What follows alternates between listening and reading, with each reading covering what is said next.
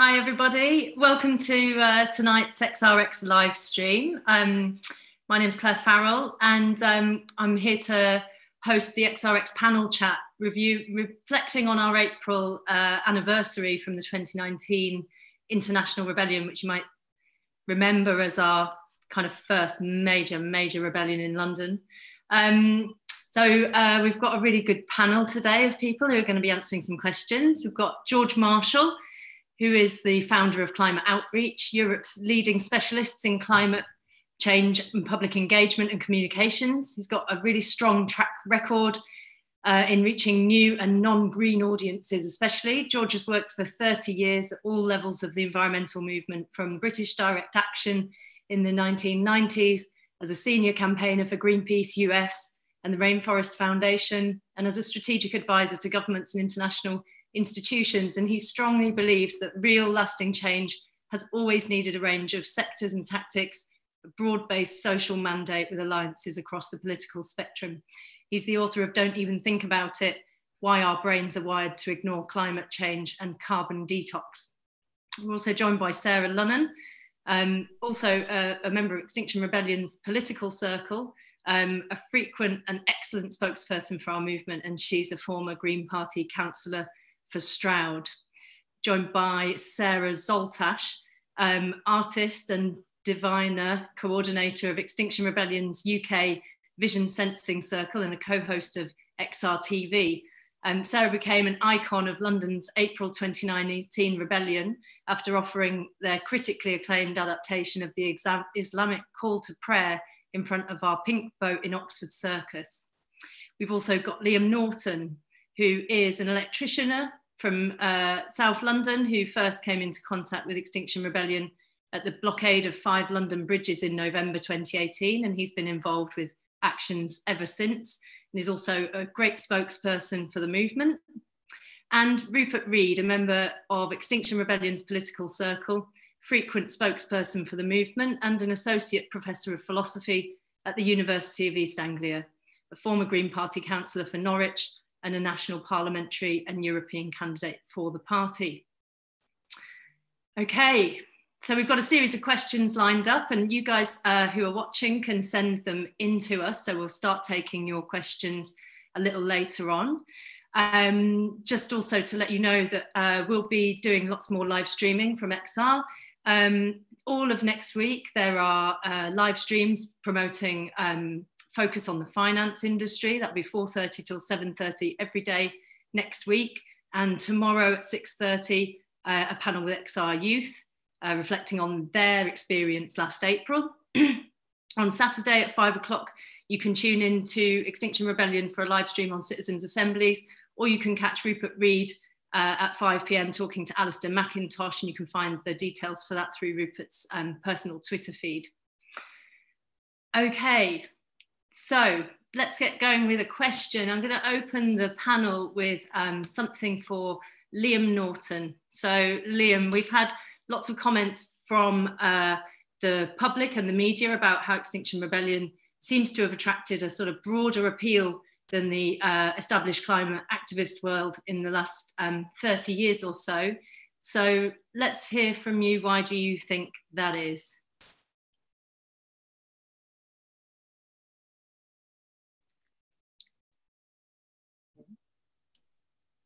We got you. Thanks. Yeah, thanks, Claire. Well, I think from my own experience, what happened to me was I remember buying a copy of The Guardian in, I think it was on the Declaration of Rebellion, and it was the Archbishop of Canterbury was saying that the time had come for civil disobedience, basically.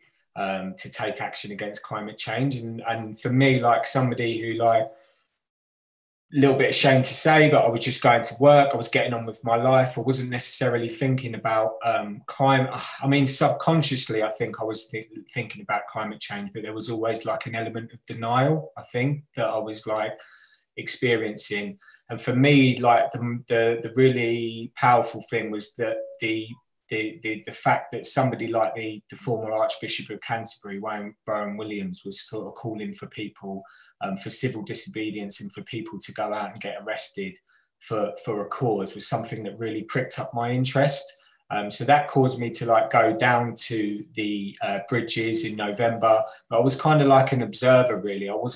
Didn't really feel like I could, it was something that I could necessarily jump straight into and get involved with. I was kind of going as an observer.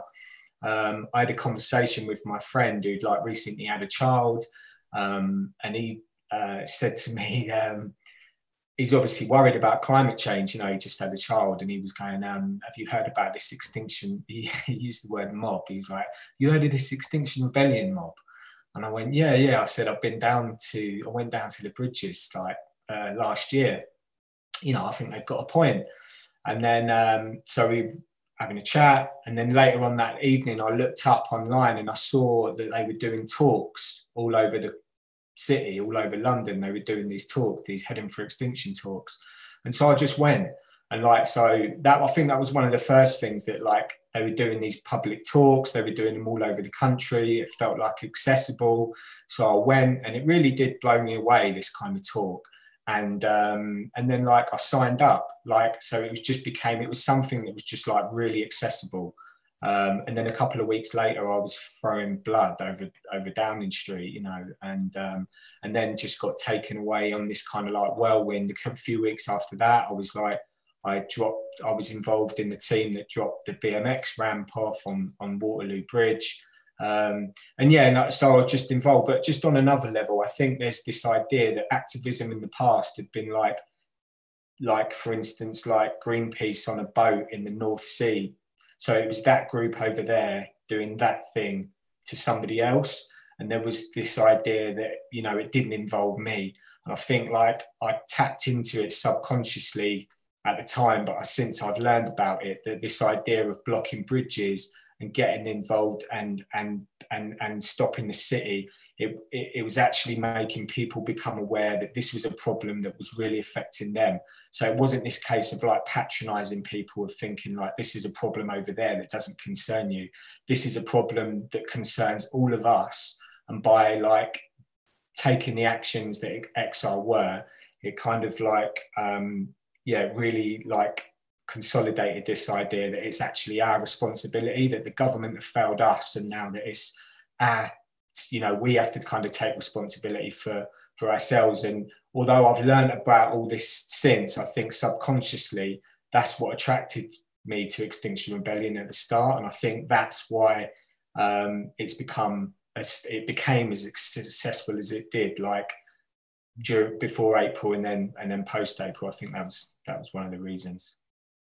Thanks so much, Liam. I've just had a message here to remind all the viewers that you can post questions in the chat, whatever medium you're watching this on. Okay, so let's go on to Sara Zaltash. You can go on from those points. What do you think gives this? It's so fantastic to hear about the way that XR was so accessible, because my work in the arts, in performance art, live art, theatre, music, I'd been radicalised by how unjust it is when you're working in a system that's exploiting you all the time. And so for me, doing a sidestep from how like the injustices in working in the arts into the injustices of like the climate movement and other social movements was just obvious. And I felt like my whole life was just drenched in trying to bring about change. And the thing that was so challenging all the time was that it wasn't accessible, that it required a lifestyle change, which a lot of people are not willing to undergo.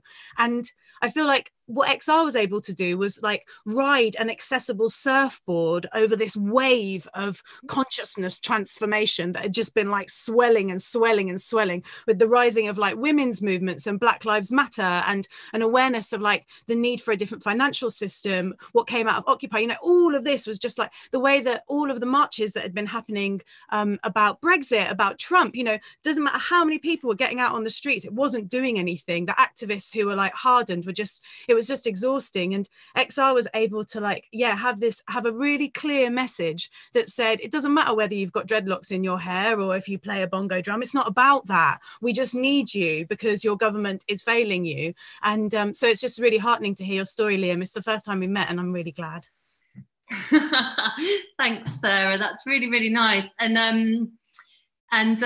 I mean, I agree. I think it's that thing of we need people, right? And we still need people. We need many, many more people. So I've got a little question for you all later about that. But okay, let's move on. So George Marshall, this one's really for you. How can Extinction Rebellion broaden its appeal to reach climate deniers, Tory voters, some of those are environmentalists too, by the way, and those who have a deep resentment of all things activist? I wouldn't assume that Tory voters aren't supporting XR or aren't in there at the moment.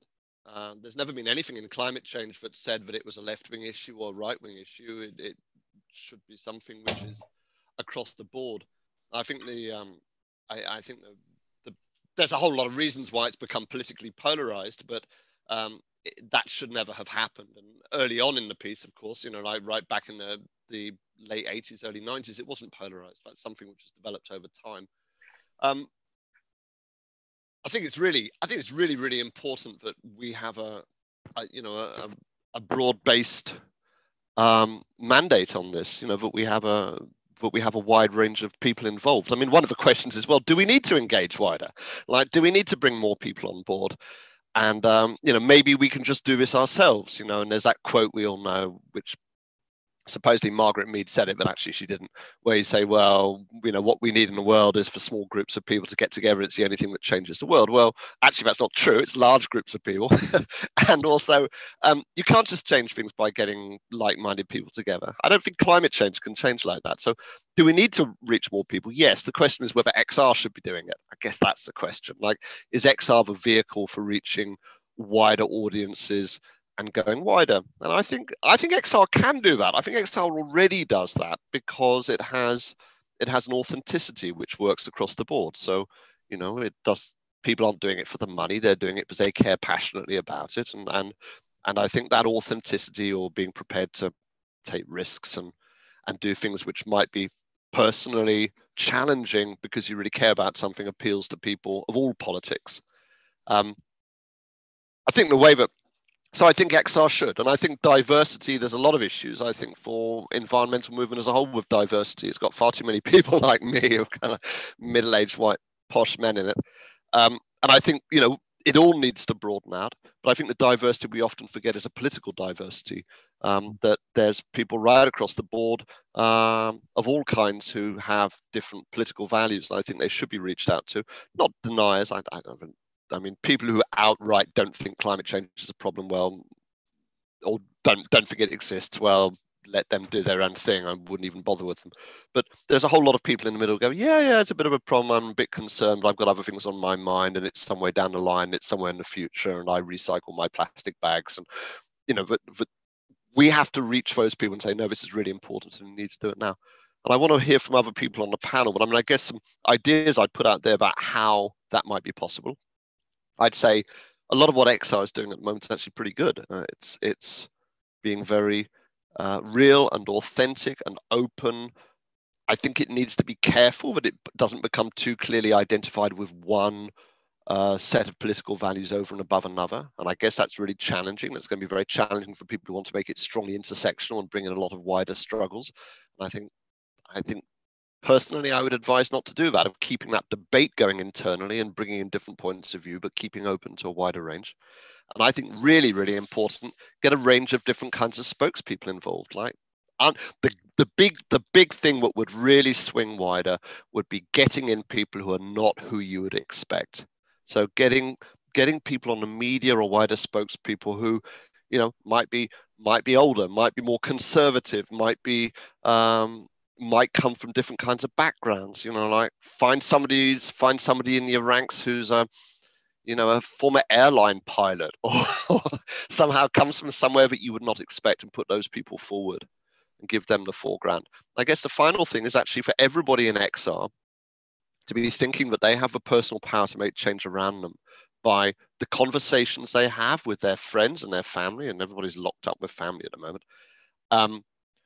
The conversations they might have with workmates, being able to reach wider into networks and speak to people who might not be the people they might normally speak to. And I think when we move forward into more activist phase, actively recruiting people from different kinds of backgrounds to come along and get involved, and supporting and nurturing them to do that. Can I pick up what George is saying there about XR being broad-based? I think it's so important.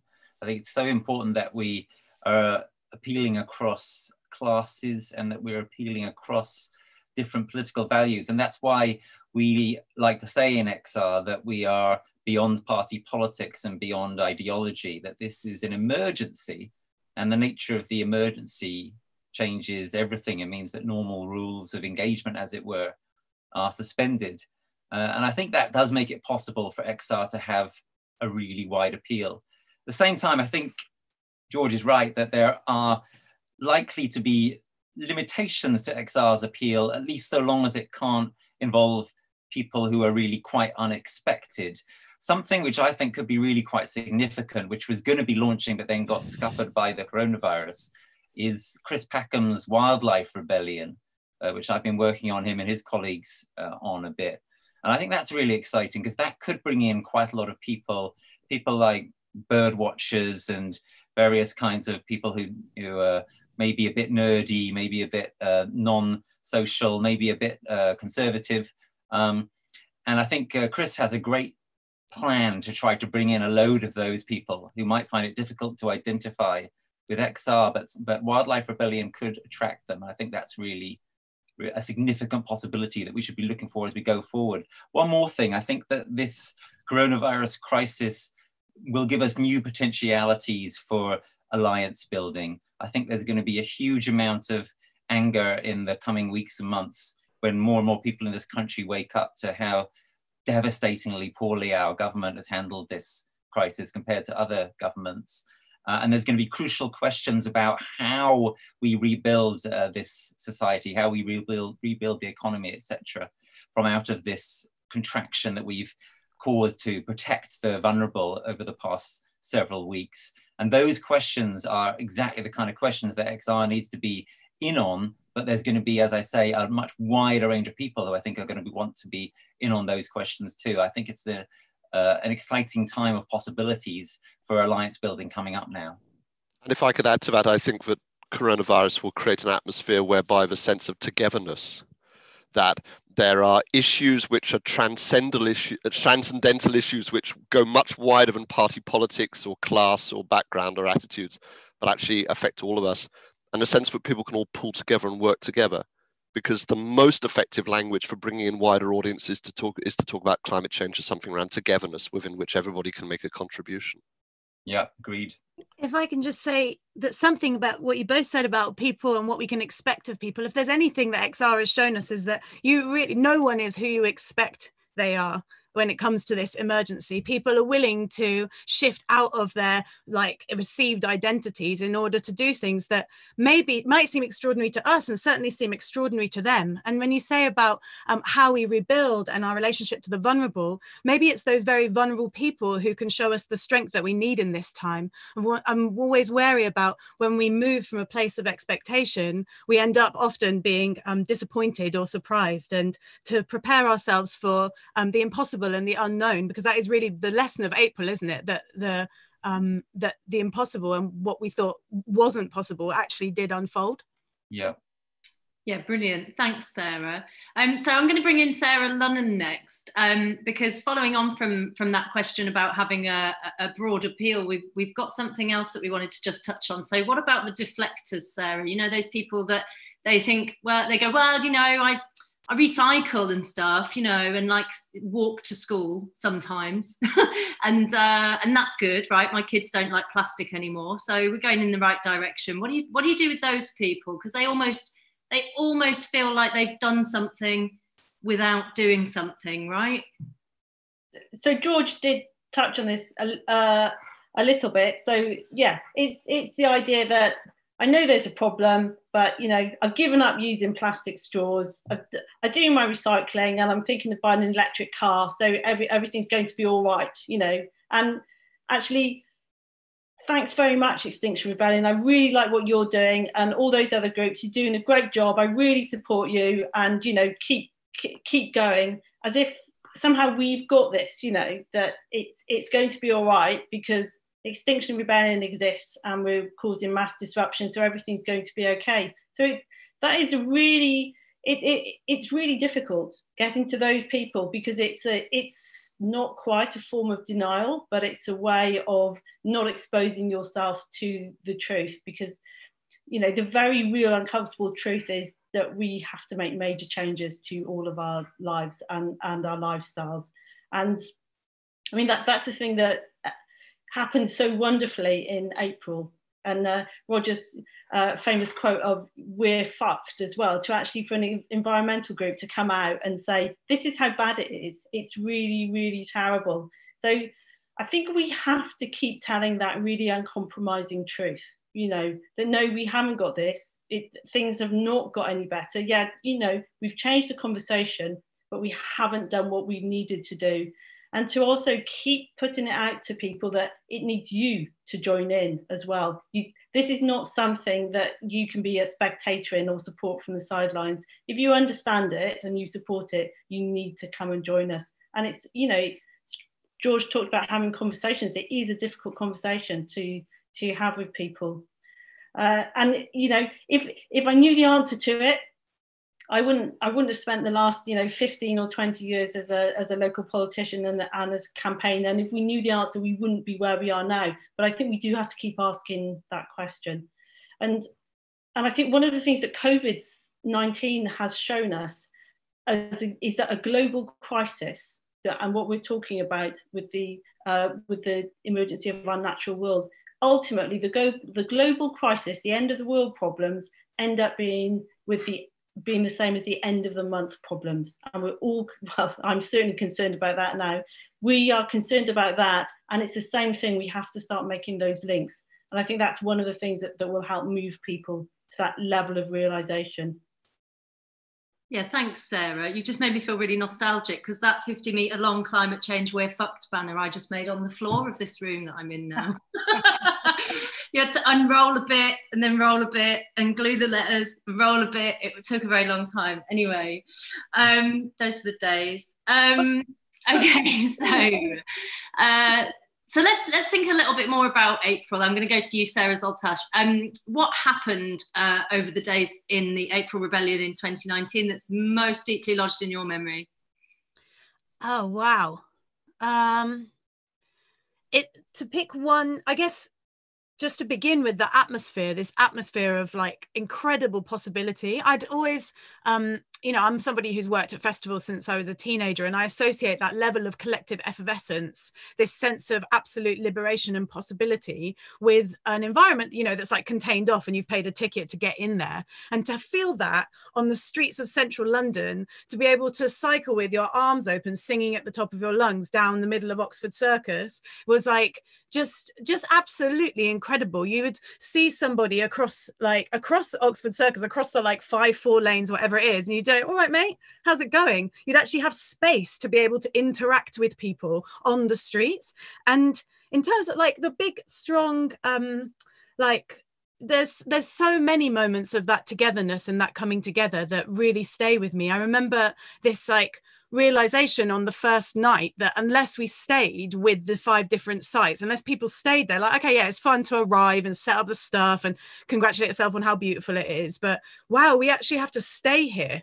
And I remember like the messages and the calls that would go around saying this site needs people, this site needs the Restibles, and the way that people just like, you would become friends because you were shoulder to shoulder, just like running to support other people that you just met, that you just kind of fallen in love with in the middle of all of that.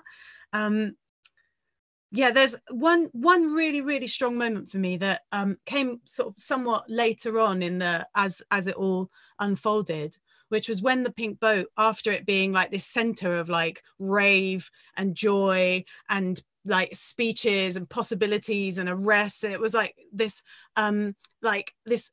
pulsing center, when the pink boat had to be taken away and it was released and it was in some ways sacrificed by the rebels, Gail Bradbrook gave an amazing speech where she said, you know, we will have to lose things, and the way that we lose things will be the making of us. It shows us who we are. And rebels gathered, and as the police kind of flanked this boat that was being taken down Regent Street, down Oxford Street, down Regent Street, they were there all in their high vis, and rebels led by an incredible rebel called April Griefsong just sang a wailing, keening song that comes from Scotland in their grief of having to lose the pink boat and everything that the pink boat symbolized. And that, for me, along with so many other moments, was this spontaneous outpouring of human spiritual expression. Like, I don't mean spirit in terms of like, yes, all of the different religious organized, yeah, wonderful. I love that people pray. I mean, you know that about me. I love that people pray. But to see people do that the way that the birds sing at dawn, you know, it's not about someone telling you what to do. It's about this thing is being taken from us. So let's process, let's offer our voices, let's mark this moment as something meaningful and symbolic. I just got goosebumps thinking about it. It's like, it was many of those moments, people's outpourings of songs of devotion to, you know, Mother Earth, this moment that we're in, the emergency, Greta, like everything, like the way that people came together in ecstasy and joy and care for each other. That's what left this great impression on me, that like, hang on a minute, all of this time that people have been saying, oh yeah, you're never going to be able to do that, like that's a utopic idea, like those things that you think you want, that's not realistic, come on, come back down to earth. It's like, actually, people do know how to move with love if you give them the chance. And that was really what we did in April. We just moved with love, and it inspired the whole world. Yeah, amazing. Okay, let's take in Rupert, because I can see that he wants to make a comment about April as well. Yeah, so I think Sarah's just told us something really significant about how and why April worked. I want to add in a different dimension, a more sort of political, analytical dimension, which is that I think what was absolutely crucial was the fact that, as Sarah said, we held those sites. So in the first couple of days of the rebellion, there was a huge sort of upsurge, really, of media opposition and public opposition to what we were doing. And people were like, this is outrageous. You know, like Liam was saying earlier, you're just blocking these bridges, you're blocking these streets. You can't do this. But the fact was that we carried on doing it. And by doing that, we created, by the fact that we lasted, we created a sort of artificial temporary emergency or an artificial disaster. And that forced a conversation, and it forced people to come back again and again to thinking about it. And I think that was crucial to how the rebellion worked, because what happened, as I read the situation, was that over the course of the first week, attitudes started to soften a bit, and people started saying things like, and some people in the media started saying things like, well, you know, you've got to at least admire their determination, and, you know, well, why are they so determined? You know, why are they so fanatical as to keep on standing in these streets day after day, being arrested day after day, and so on. And then by the time we got to the second week of the rebellion, we were still there. The atmosphere had changed further, and a lot of people were starting to say, and including people in the establishment, were starting to say, you know what, it is high time that we really did address this emergency. And the kind of miniature artificial emergency that we had created the possibility for really thinking about and starting to get serious about, you know, the real emergency, which was the reason why we were there in the first place. And that, I think, is what led into the possibility of us having the meetings with the politicians and the government and so on, which happened in the following week, which me and Sarah were involved in. And that led to the Parliament declaring the climate and environment emergency after we had those meetings. I think it was our persistence in our creation of that temporary artificial disaster or emergency that did that by forcing that national conversation. And something which is interesting about what we're going through now with the coronavirus, of course, is that this is a spontaneous, unplanned, worldwide emergency, creating a huge sense of more or less shared vulnerability. And that, I think, gives the possibility for the kind of thing that we've been trying to evoke in these rebellions to go a lot wider and a lot bigger. If we can get people to move in their heads over the coming months from Corona to climate, from this short emergency to a longer, more permanent emergency, which is going to be even bigger and more terrible, well, then that will be us really, really doing our job. And that is an enormous possibility, which I think is going to become present in 2020 and 2021. Brilliant. Thanks, Rupert. Yeah, what you were just saying there reminded me a bit of just before Extinction Rebellion existed, I was doing some air pollution campaigning in central London, and we blocked a road off, and there were several members of XR in the team back in those days. And we came on and off the road, on, off for about an hour around Marble Arch, I think it was. And a police officer, a lady police officer said to me, well, you know, I suppose it's not that bad because you keep letting some traffic through. So you're not being that bad. And myself and my friend Liam said, you know, I mean, the suffragettes smashed almost every single window on Oxford Street. And I wish I had had her body cam footage, because she just turned around to me and went, yeah, I mean, nothing happens unless you make a fuss, does it? So good luck. Yeah. So, you know, people do get it. So I just want to ask you, Liam, quickly, as someone who's definitely got less sort of history in the environmental movement and that space, on that topic of like justified disruption and people accepting the work that we do, how do you feel like the sort of public mood or the opinion of people that you know has changed about causing disruption or doing civil disobedience? I think you're on mute, Liam. Classic Zoom. Isn't there someone to do that for me? I think what we did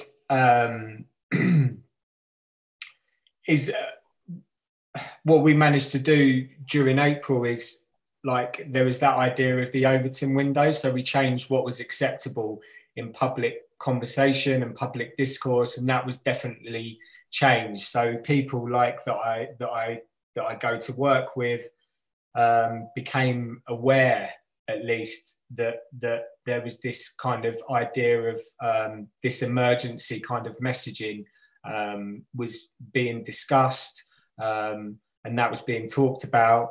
But I still think there's still loads of work to do, like you were saying earlier, like those people that think that, you know, they're doing their bit. I seem to remember, and I was thinking about this the other day with regards to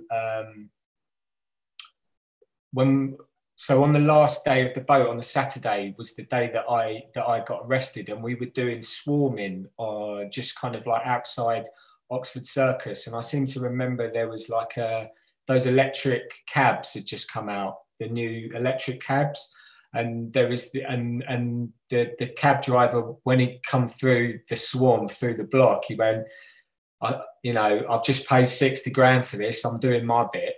And there is that idea, and it is like what Sarah Lunnon was saying earlier about this idea that if we just like buy differently, or we buy the electric cars, or, you know, we recycle, that we're somehow kind of like going to get over this crisis and we can continue living the way we are. I think there's loads and loads of work to do on that, and that's like from the media. I mean, I hear like on the Today programme the other day, they're talking about like pensions in like 60 years' time. It's like it's complete lunacy. It's like you're living in a completely different dimension. It's like they're talking about pension policy over the next 50 to 60 years, and it's like there aren't going to be, you know, this is going to be a completely different world in 60 years' time. You're not going to be worried about pensions, you know what I mean? So it's like, there's like, we're kind of experiencing this kind of like alternate reality. And when you're kind of aware of the climate crisis, like many of us are, and many of us in the movement, you can like it's just like enough to send you crazy, because you're like, why are people talking about this stuff? It feels like completely irrelevant. What we need to be talking about is like revolutionizing how we kind of live our lives and what we consume. And with regards to I mean, maybe we're going to talk about this a little bit more later, but how you know, that there's this idea at the moment that some people in XR are a little bit uncomfortable about the COVID crisis being discussed by us. But it's like, it's all part of this kind of, we need to start looking at it as in like the whole, like there's a whole problem, and this is, and basically what it boils down to is, like other people have discussed, is like how the economy is basically, the economic systems of how we operate globally is kind of like affecting the climate ultimately, but then also how we can respond as a society to crisis. And this COVID crisis is also like showing that we can't cope at all well to crisis. So I think there's to answer your question in short, I think there's lots of work that needs to be done to explain to people that the current kind of like trajectory that we are on is like it's not sustainable, and I think that's connected with the climate crisis, but it's also connected to all other kinds of different areas where we're having this public debate about, like I said, like pensions and all these kinds of ideas that it's not real, because these things aren't really what matters right now. What matters now is the emergency and the catastrophe that we kind of all have to come together as a society and work out how we're going to deal with that. So yeah, there's to answer your question, I think there's still lots to do, basically.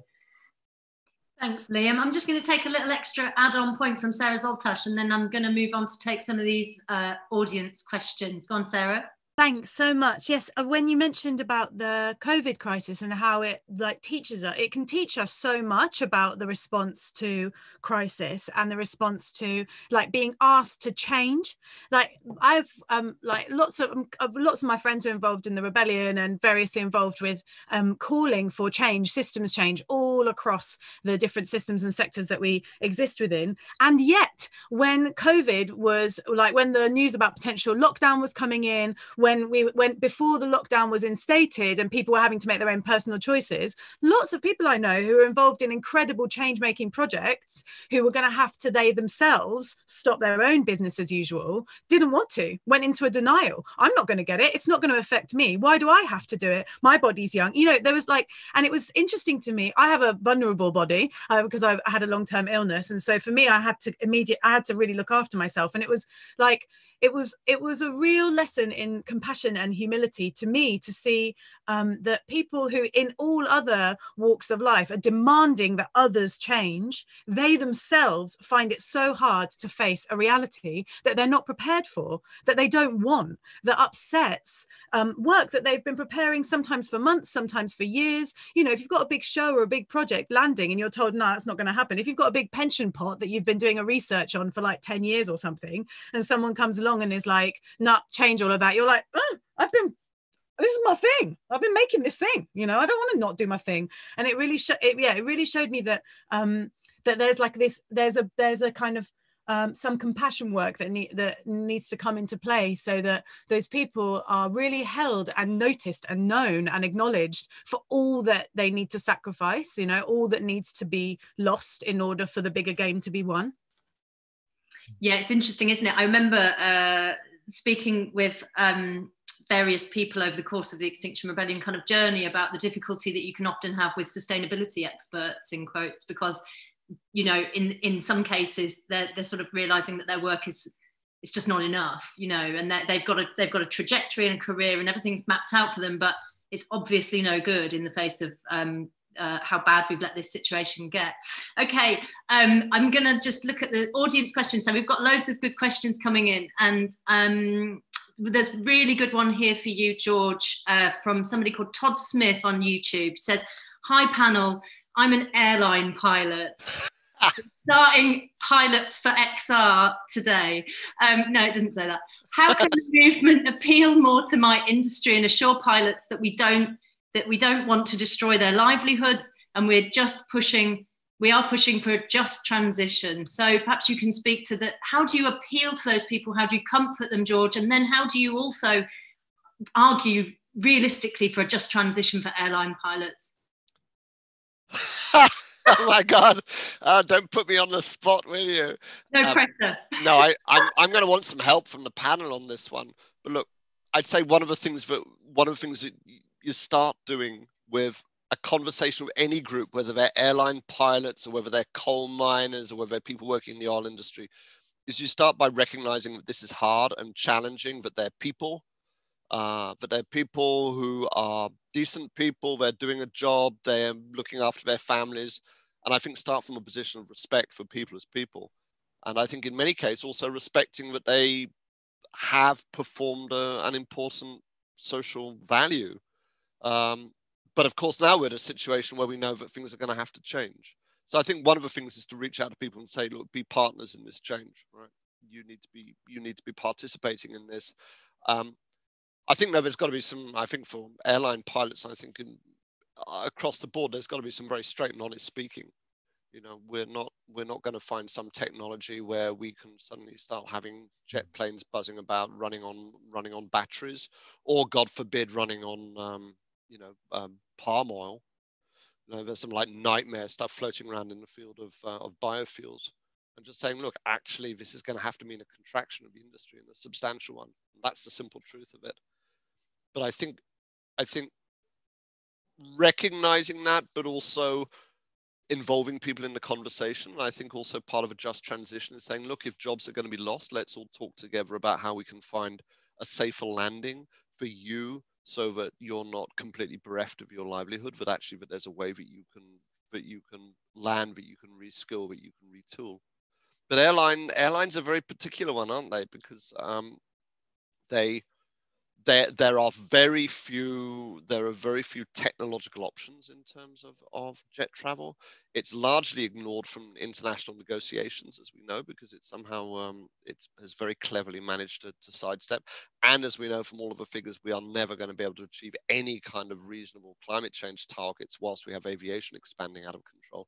I think the starting point that I'd like the aviation pilots to say is to say, we want to see a global moratorium. Like we want to see a stop. So that's what I would really ask airline pilots to do. Say, look, we cannot keep expanding regardless of what happens with technology. No more airports, no more expansion on aviations. Let's have a lid. Because my view is that starting from a position of saying let's cap is a position where you can actually then start to have a level conversation. So, you know, similar things with people in the oil industry, right? No more oil exploration, no more development of new resources. Let's start with the cap and then let's talk about the decline from there. But I want to hear other views here, because airline pilots, boy. But by the way, I love the fact that someone is doing that, and I really welcome you being part of a conversation. Thanks. And a brave thing to do. Yeah, thanks. Massive thanks to Todd Smith for sending this in. I'm just going to take Sarah Lunnon, because I know that you just had a point, and then comment from Rupert as well. So George is talking about partnership. Yes, that that Extinction Rebellion, we're not out to get anybody, and we haven't ever said as XR that your industry, this cannot happen, this should not be, you need to do this. What we've done, interestingly, is laid out the extent of the problem. We've laid it out. And I think what then makes people feel uncomfortable, and I really, I do empathize with Todd a lot, but if you look at the extent of the problem and you're an airline pilot, all of a sudden it's actually coming home to you that the industry that is providing your livelihood is ultimately going to be the one which is going to kill your children.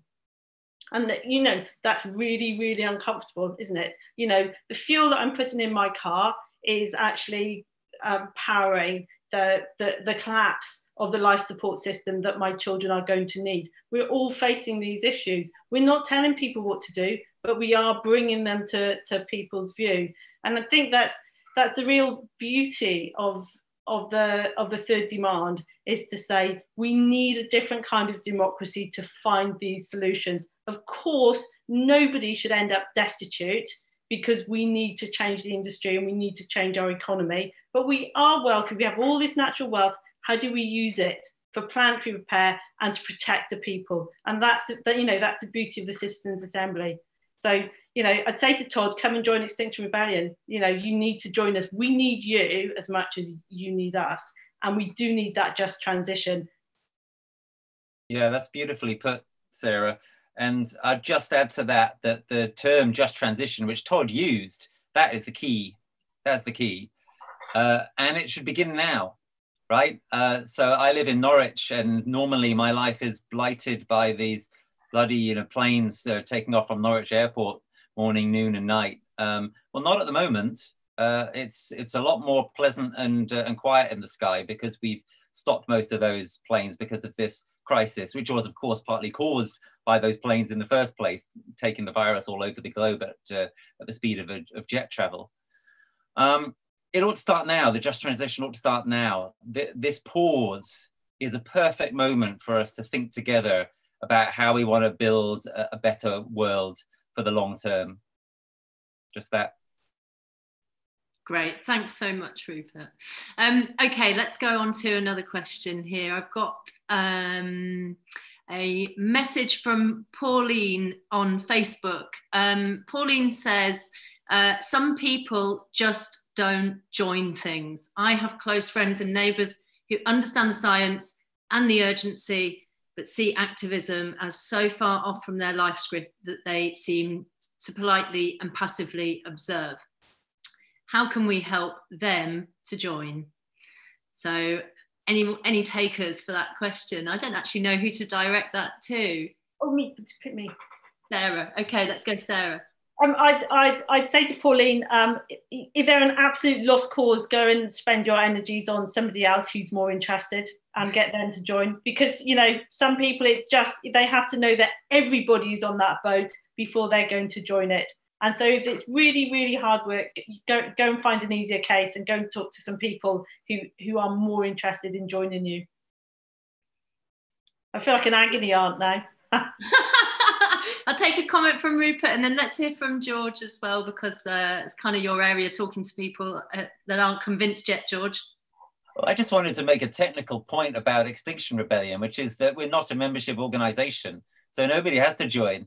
You can just turn up to a talk, you can turn up to an event, you can turn up to do an action, and then you can just not turn up for a long time. So just dip in and dip out, and anyone who wants to join in with anything, you don't have to sign anything, you don't have to pay any money, take it or leave it as you wish. Yeah, George?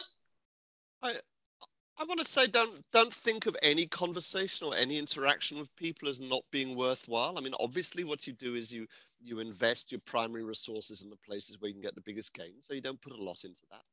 But,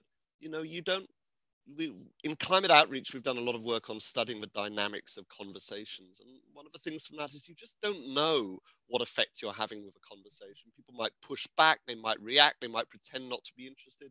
I mean, we all know in our own lives conversations we've had which have really changed our lives, and sometimes they just plant a seed and you don't know where it's going to go. So I would say treat those conversations with a wide range of people as being part of your activism, as part of the way you make change in the world. It's been part of a thing which has changed our attitudes toward gender and sexual orientation and racism. Has been little conversations of people saying, this is what I think, or this is what I care about, or that's not funny, or that's racist, or just little things here and there. So don't put a huge amount into it, but recognize and try in every way to have conversations with people on the edge of your normal social circle, and just plant the seed. Just let it go. Don't push it too hard either. Just say, okay. And I think something that is really important for us as activists is that in our interactions with people, we show a kind of joy and the thrill of what we're doing, the joy of what we're doing, the sense of kind of being honest with the world, and we just show that. So I guess, like a bit like Rupert was saying, like we're not proselytizing or necessarily trying to recruit people. What we're trying to do is to say, actually, where we are is great. Come on over here, and if they want to join us, they will. Yeah, go on. On the topic of joy and loving being alive, Sara Zaltash.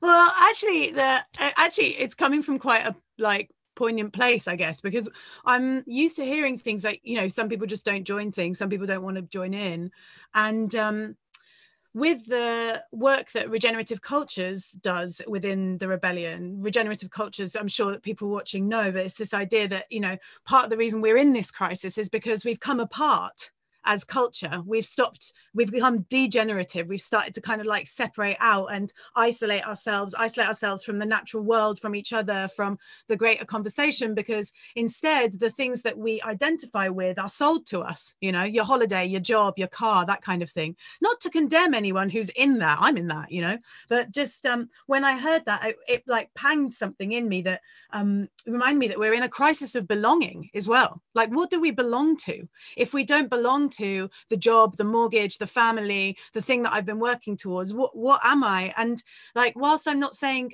whilst I don't, you know, no one has to join anything. I'm actually a bit of a hermit for all of this like joyful life living that I do. I tend to just like sit in my perch reading and getting on with stuff. But like, I know that for me, belonging is a really important piece, and I don't need to go and necessarily join a thing in order to understand what I belong to. I can talk to my family. I can look around at the things that I hold dear and just begin there, you know, just rather than sort of like have to step out and go out of my comfort zone, just be like, okay, well, like, how about this? Is this participating in the truth that I want to live?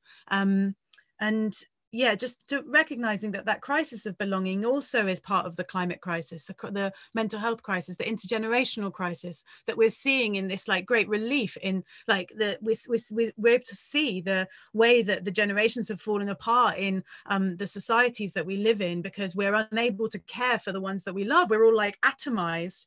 And so when I hear, you know, some people just don't want to join things, I say, well, maybe that's not something to take for granted, you know, maybe that's also something that we can tune into and say, is this what I want?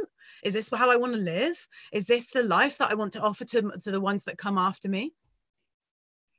Thanks, Sarah. I just want to let you all know that we've had a message back from Todd, our favourite airline pilot in the world. Says, thanks very much, guys, for the input. It's really useful. I agree, pilots need to accept that we may have to be re-educated into the green sectors, but I guess that has to come from the government. Hashtag pilots of XR, and a little fist raised emoji. Thanks, Todd. I look forward to meeting you sometime on the streets. I'm sure you'll recognise one of us anyway, when you inevitably come and support next time we're out. Okay, so let's go on and take a question that we've got here from Facebook, from Jeannie. The critical thing right now is HS2. It's a dark, dark time for HS2 in the last couple of days, isn't it? And they say it's the destruction of our environment. Could XR do more to stop this ecocide? I think it's worth us just giving a bit of a like big up, mass respect to Larch Maxey and all of the others who've been campaigning on HS2 and living up trees in isolation. Often watching bailiffs breaking COVID laws at the moment, and breaching wildlife laws and stuff like that. So it's a bad time for our woodlands. But any takers for this? What do you think we could do more about on that topic of ecocide? Anybody? I'll take Rupert first. Yeah, just a quick point about the HS2 issue. I've been tweeting about this. I find it so outrageous that the government are pushing ahead with this right now, including with lack of physical distancing and everything. They're making the lockdown last longer as a result. So we all have to stay locked down longer while they get on with destroying ecosystems and building this carbon intensive, ridiculous train system that is completely incompatible with the goals of 2025 or even 2030 for carbon net zero and biodiversity loss net zero. So I think the question is very well taken. We ought to do more about it. I think what Larch and friends are doing is brilliant. I think if more people could join them, that'd be fantastic.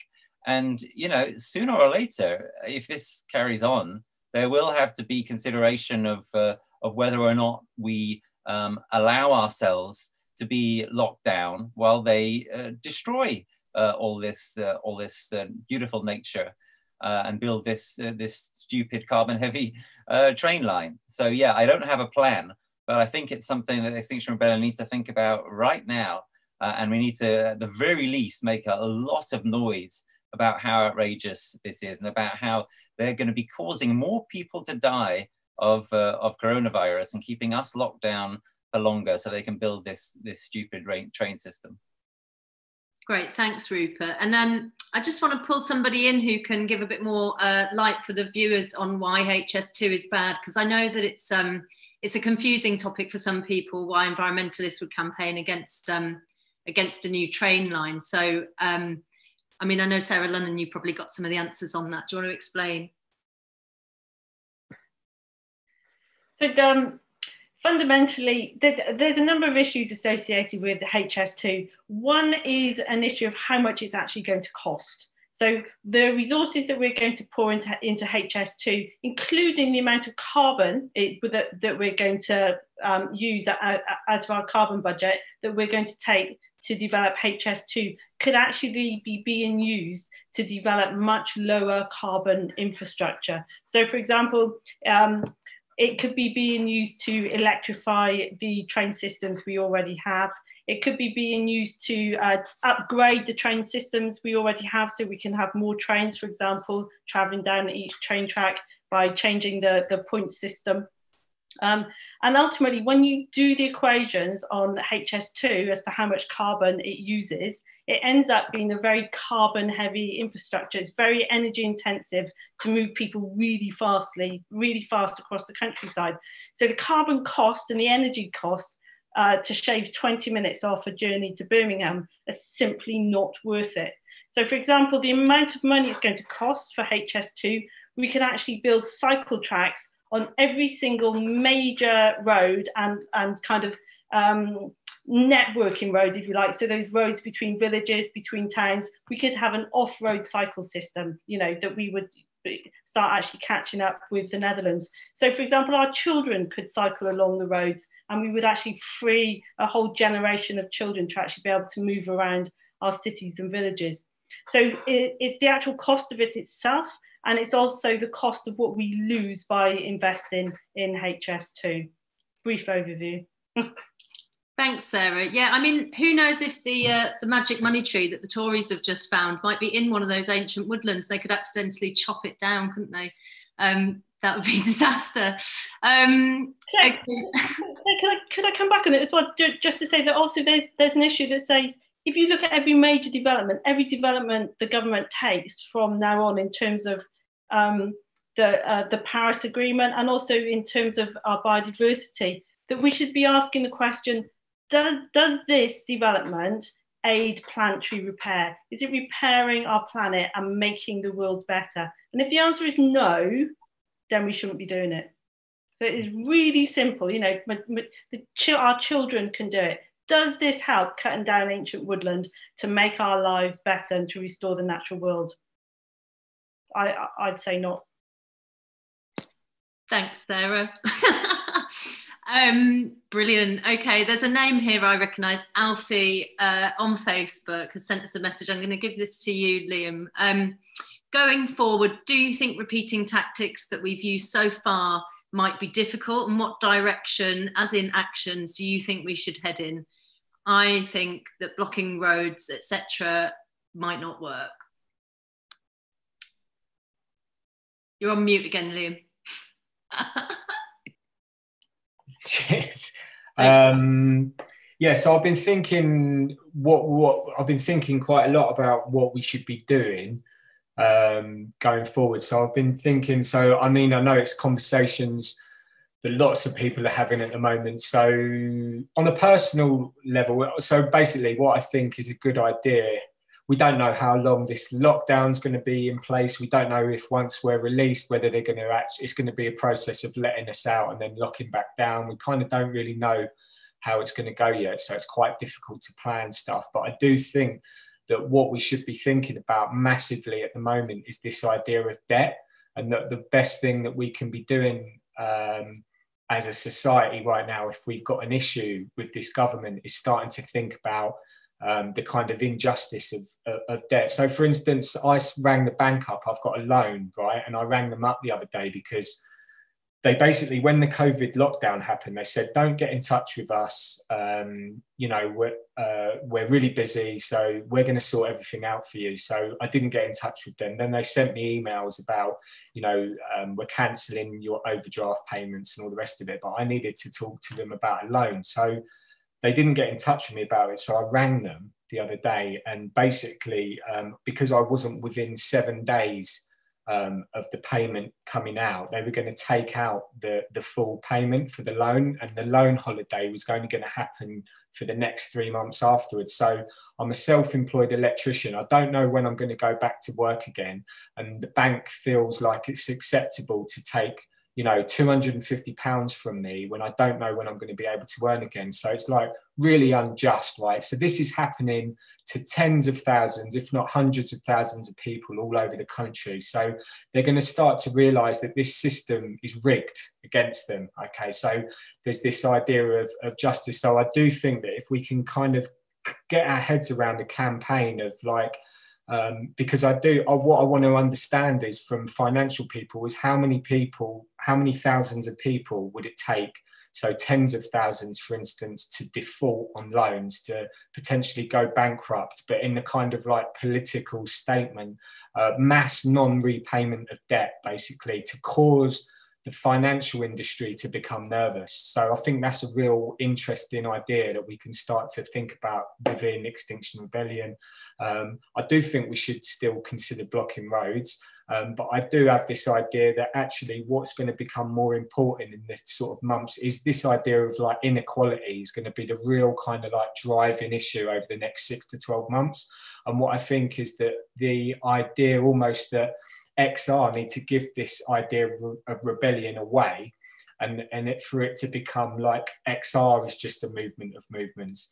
And I almost feel like there needs to be like another Occupy needs to emerge, where this idea of like we are the 99%, they need to become a movement. This idea of like this economic system is not only driving kind of like us to like ecological destruction and extinction, but it's also kind of like deeply unfair on so many different levels. And it's been going on for so many decades now that we're kind of like, especially in the United Kingdom, we're like unaware of it. People in the global south aren't, because they've been getting completely victimized by the IMF and the World Bank for so many years now that it's kind of like, you know, the whole thing's sort of coming, and the house of cards is starting to collapse. That's for sure. Like they're starting to run out of options. I saw the other day that the UK's debt in 2005 was at 500 billion.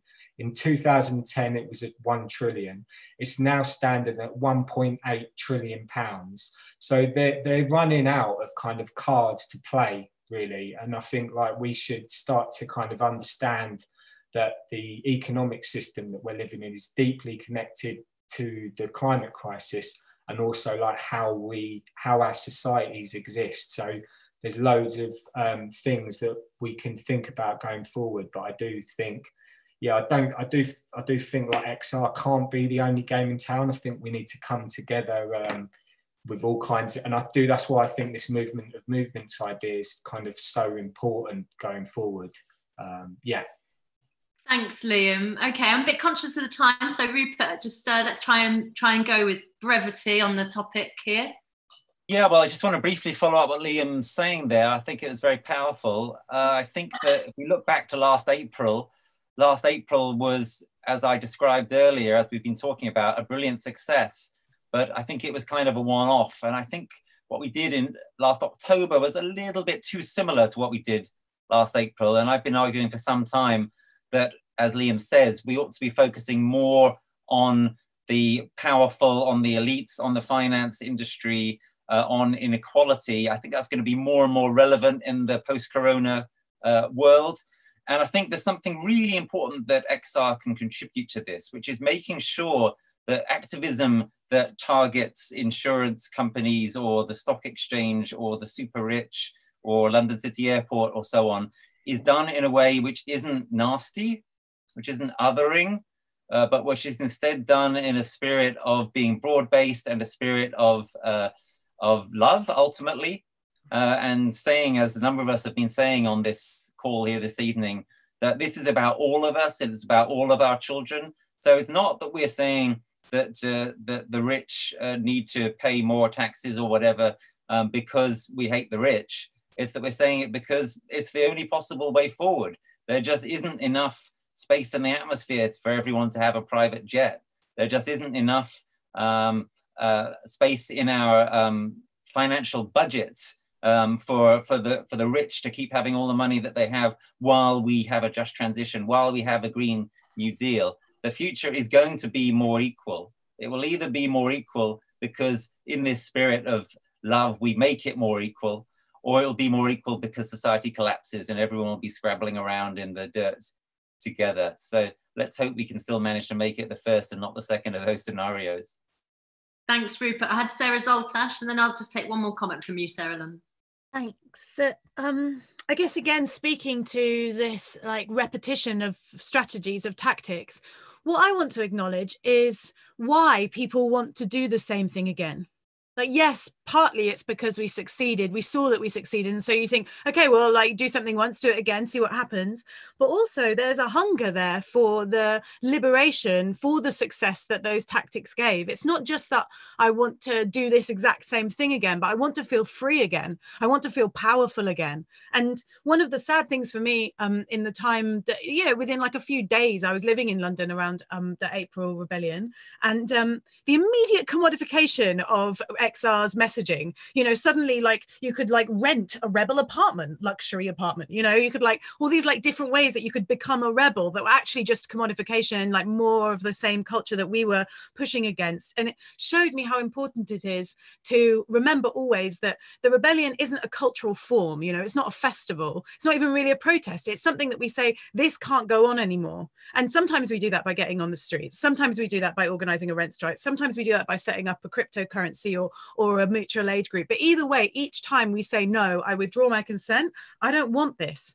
There's a fantastic quote by a British playwright called Howard Barker that I adore, which is that a carnival is not a revolution. We don't want to throw all the pieces up in the air just so that we can have a party and then throw them all back down again and everything's the same. We need this to change. But at the same time, I want to acknowledge those rebels who say, please, can we just have that joy again? Please, can we get out on the streets again? I loved that. I met so many amazing people. I felt alive. And I want to acknowledge that and say, look, we're not trying to take that away from you by saying we need to change tactics. We hear you. It's just that in order to bring about the changes that we want to bring in, that's not going to work. And hey, if you want to feel togetherness, you want to feel like you get to see those rebels that you love, that's what we've got regen culture for. That's what we've got those communities for. So get involved with those. Thanks, Sarah. Go on, Sarah Lunnon, last point. And it's just when I was listening to Rupert and I was reminded of a cartoon that went around a couple of weeks ago now, three weeks ago, when there was a great toilet roll crisis, the March 2020 toilet roll crisis. And there was a couple of cartoons going around going, if you're really cross at those selfish people hoarding all the toilet rolls, just wait till you find out all those selfish people who are hoarding all the money. And it is, it's like, yes, it's like bloody brilliant. Yes, there you go. In the toilet roll, economics explained via toilet rolls, and you just suddenly makes it so unfair, and I might have some disagreements with Rupert around who and how we target and who and how we rebel, and the level of disruption. But I do agree that there are some fundamental values around fairness and equity that we have to address to be able to have a world, and it comes back again to planetary repair and a world that allows us to protect ourselves. Thanks so much, Sarah. Okay, so I'm going to ask you all for one last comment, and it's going to have to be very short because we're running out of time. It's Thursday night, so I've been told to tell you all that we're going to finish and we're going to go and clap for the NHS, but I'm actually going to go and bash a saucepan for the NHS outside because I like it much more when it's really loud. Okay, so quick go round before I wrap this up, and it's moving on from what you've just said, Sarah. So I've done really well, I think, today to have a panel of people who have not literally just been talking about coronavirus for the entire time, but I did have a beautiful vision that my partner sort of told me I should have a think about last night, which is, do you imagine Oxford Circus this time last year, and we were there and it was busy and it was joyful, it was beautiful, and it was closed. And you imagine Oxford Circus today is also pretty much closed. The complaint and the disagreement around the lost profits and the shops not getting their business and all of that stuff from this time last year is unbelievably radical impact that the COVID-19 crisis is having on us right now. And as activists, that's really, really difficult when we feel that we can't go out and meet face to face. We can't do loads of the stuff we normally do. So one sentence each, please. How do we remain radical in during this lockdown? Sara Zaltash first. I want to speak, rather than going straight to the radical, to a commemorative meditation that's being offered from XR, but just to the world, at 9 p.m. next Tuesday, the 21st, which is the anniversary of the death of the incredible lawyer, Polly Higgins, who campaigned for laws about ecocide to be written into international law. To commemorate that, we're offering a candle meditation at 9 p.m. to remember all of those who are losing their lives to COVID. And to say that, just as you so beautifully remembered how like a year can pass and yet we can come together in the same moment with focus and concentration and intention to say this matters to us and we're going to do something, even if it's just a simple gesture, even like tonight with the NHS. These things are important. So 9 p.m. next week there's a Zoom call also on Reset TV, but you can also just light a candle and put it in your window. And I'm going to be hosting a show on the live streams from 8:15 until 9, just before that, speaking to some visionaries from the movement, from Tamara in Portugal, and also listen to the visions of the movement of rebels. We're really keen to hear, like, what do you think is going to come? Like, what do you want to come? It's called Vision Seeds, and it's a new show that's going to be starting next week. So thank you. Thanks, Sarah. George Marshall, how are we going to remain radical whilst we're in these difficult times? I think the most radical thing that people can do, and the bravest thing, is often to reach out to people who are not like themselves. So to reach across the divides. I think, as I said before, that this is a time when people are having a lot of contact sometimes with family. Strangely, through not seeing people and seeing people, we are actually spending more focused time on the phone or doing FaceTime. And I think this is a challenging, this is a time to actually talk about togetherness, to build on that, to build on what people have in common, and I think to reach out to people. And that these are not mild or soft options. They're radical and they're brave. The easiest thing is for people to just stay in their own bubble and just stay with people like themselves. The hardest thing is to reach out to people who are not like them. So that's where the radicalism lies, I think. Great, thanks, George. Okay, go on, Rupert, being radical in lockdown. Well, I think what we've got to do is we've got to think about what a really radical response to the era of coronavirus is going to be looking like. And what I think that is really trying to resonate with people's experience of vulnerability, the brush with mortality that we're all having now, at least by proxy for our parents or our grandparents, if not for ourselves. That this could change the entire world. And if we can resonate with that and get people to connect that with the even more awesomely terrible climate and ecological emergency, then that will be something good that comes out of this terrible moment. And just to add a little bit banal plug to that, I'll be talking about this some more with the great writer Alistair McIntosh in the thing I'm doing at 5 o'clock on Saturday, live online. And if you want to enjoy that as well, then you can find full details on my Twitter. Great, thanks, Rupert. Okay, Sarah Lunnon, being radical. I think it's, for me at the moment, well, it's planning. It's remembering that this is not going to last forever, and it's to plan what comes after this. So to remember, it's not always going to be like this. And so we need to find new ways to rebel when the lockdown lifts. But at the moment, it's about reminding people in the correspondence, the conversations that I have on my social media, is that normal was killing us. If you want to return to normal, remember, it was killing us and it was going to kill us. Let's not go back. So it's remembering that normal was a disaster. Brilliant, thanks.